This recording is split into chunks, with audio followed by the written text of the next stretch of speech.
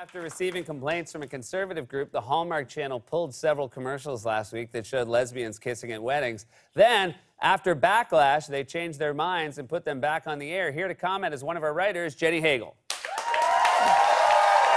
Hi, Seth. So, I'm gay, and I'm glad to hear that the Hallmark Channel is back on board with having lesbians in commercials. But why stop there? I think they should start making Hallmark holiday movies with lesbian leads. How fun would that be? Yeah? And to help them out, I'd like to pitch a few ideas myself. All right, hear me out. The first Noel. Sarah has dated 3 women named Noel, but sparks fly when she goes to a friend's Christmas party and runs into the first Noel.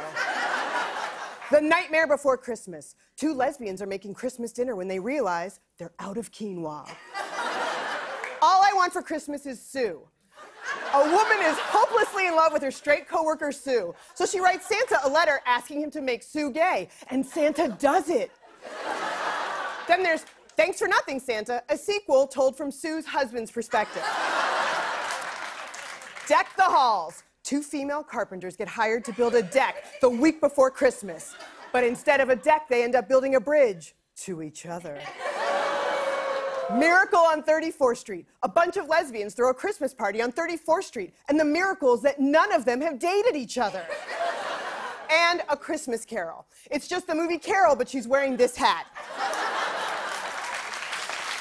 Hallmark Channel, those pitches are my Christmas gift to you. Back to you, Seth. Jenny Hagel, everybody. Thank you, Jenny.